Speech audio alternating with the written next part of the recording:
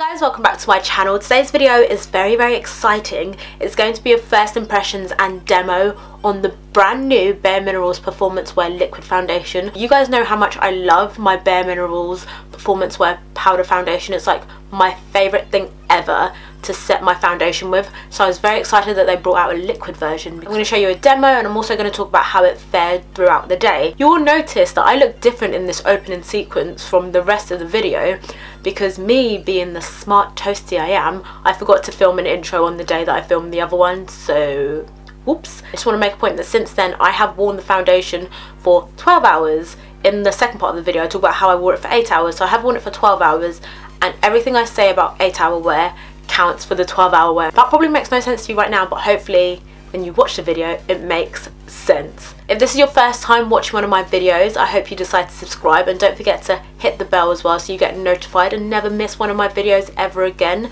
I promise you this is a fun place to be. We have loads of fun over here. If you're not new, hello. Nice to see you again. To prime my skin I use the Bare Minerals Prime Time Original Primer and I'm now going to apply the foundation. This is what the foundation looks like. I use the shade Hazelnut 25, which is the exact same shade I use in the powder foundation. Comes with a little pump, which is always a plus in my book. The foundation is also being marketed with a brush. This is the Luxe Performance brush.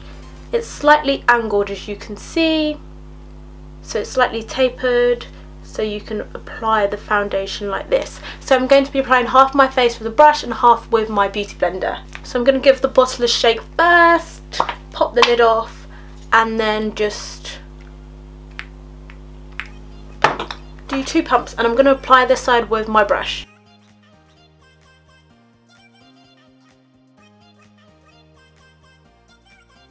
Loving the coverage this gives.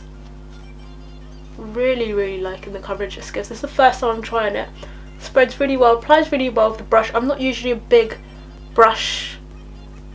I'm literally married to my beauty blender, so I don't really use brushes, but this is a very good brush. The brush is very stiff, bristles are packed quite tightly, so I'm getting a nice even coverage, nice full coverage as well. I'm loving the finish on this foundation also. Seems to blend really well. Quite a good colour match as well actually. I'm not mad at the colour match at all. The only thing, this is why this with brushes I can't really get up there and do my eye area. Oh, I'm actually quite loving that. I quite like that. I really like that actually. I like the way it applies with brush. Usually with brushes it's quite streaky, but this blends out so nicely. And we're going to do another pump on the old forehead and then a tiny one in there as well.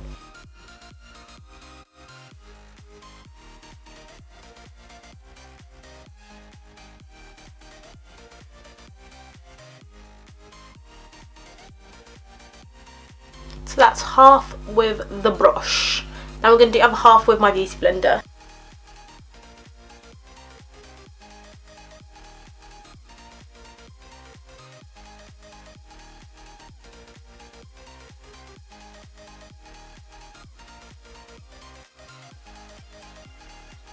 Okay, so that is the application. This side I use my beauty blender, on this side I use my brush. Usually I'm absolutely married to my beauty blender and I love it. On this occasion I think I prefer the brush, purely because when you use a brush versus when you use a beauty blender, most of the product gets absorbed into the beauty blender, so you do lose a bit of coverage when you do it that way. Using the brush I got a really nice flawless application. My skin on this side is really good. This side tends to be where the blemishes are, which is why I used the brush. Applied it so well. I'm really impressed with this brush actually, and the shape of it means that you can really go in and press the product. So they recommend pressing it using the brush. By pressing it into where you need to get, it fills your pores and gives you a really nice flawless base. I am actually very impressed. I even went over this side a little bit on my jaw with the brush just because I like the way it applied the product.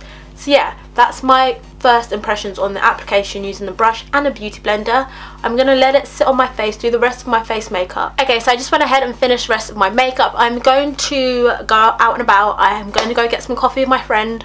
I'm going to chill, give it a couple of hours, and I'll come back and give you guys my 2 pence on the foundation after the fact. So far I'm absolutely loving how flawless my skin looks with this foundation. Honestly, like the coverage with the brush, even with the sponge, like the coverage is right up my street. It's a bit of me completely. Last first impressions I did, I know you guys wanted to see the longevity, so we're going to do longevity today. Hi guys, so it's currently 10 PM. I've just got back. I was out and about. I grabbed some coffee with a friend. I got some dinner with a friend. I haven't touched up at all. So this is the exact face I had on earlier. I haven't put any powder on top or anything like that. Just to give you guys a bit more information about the foundation before I talk about how it's kind of worn throughout the day. So this foundation is a liquid foundation, obviously.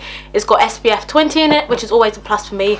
Nice protection. It's good to always protect your skin. If you need to put an extra layer of SPF underneath, obviously feel free. So this foundation claims to be a 24-hour wear. Obviously I've only worn it for 8 hours, so I can't really attest that 24-hour wear. I can only tell you how it's worn for the 8 hours I've had it on. It'd be quite difficult to tell you how it wore for 24 hours unless I did physically keep it on my face for 24 hours, which I don't really feel like doing. I don't feel like that'd be much fun. So Bare Minerals market this foundation as a breathable, full coverage that's creamy and gives you a nice matte finish. It's also supposed to blur pores and imperfection, water resistant, sweat resistant, humidity resistant, transfer resistant, all that really good stuff. So these are all the claims that the foundation claims to do, and I'm going to be telling you how I thought it did. And another really interesting thing that I wanted to try is that they say that this foundation does not oxidize, it doesn't get grey, it doesn't get ashy or anything like that. So those are all the claims that were put out there by Bare Minerals. What I do have to say first is that I love this foundation. It's marketed as a full coverage foundation and I absolutely agree with it. Whether or not it's the lightest weight foundation, because it's meant to be a lightweight full coverage foundation, I put a lot of foundation on anyway. I'm not sure what the coverage would be like if you use less product, because I just use as much product as I always use with all my foundations. I really like the consistency. It is very creamy, it is breathable. I don't feel like I've got a massive layer of product on my skin. I do feel like I've got product on my skin. It's not like the feeling of a bare skin. With all of my foundations all the time, regardless of whether it's a matte finish, velvet, dewy, I always set my foundation. It's just something that I do. What I use at the moment to set my foundations is the Bare Minerals Bare Pro Performance Wear Powder Foundation. So I've been using this for a while. You guys have seen this on my channel for as long as I've had it. It is the best setting powder I've used at the moment. I know it's a powder foundation, but I use it to set. These two together are a dream, a match made in heaven. I'm not the kind of person that leaves my house and then takes products to use on the go. Like, I know some people get quite oily, so they have to take powder or blotting powder. I have quite normal skin. I tend to get oily around my nose, if anything. When I put on makeup in the morning or at the start or before I leave my house, I put it on to last me the whole day.